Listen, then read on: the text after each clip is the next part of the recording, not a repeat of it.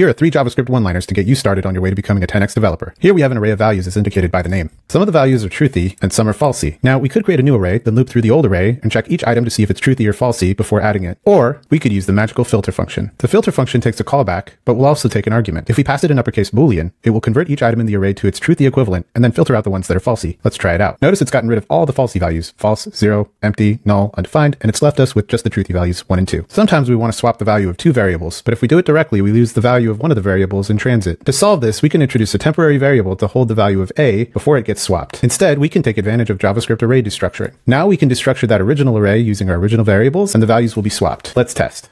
Sometimes we have an object that should have a particular set of properties. But what if sometimes we expected another property to be present? If we try it out, we get the value of the first property, but the value of the second property remains undefined. However, what we can do is set a default value for each of the properties we're trying to destructure from the object. And now if we run it, we no longer get undefined. For more tips on JavaScript, follow the link at the end of the video. Happy coding!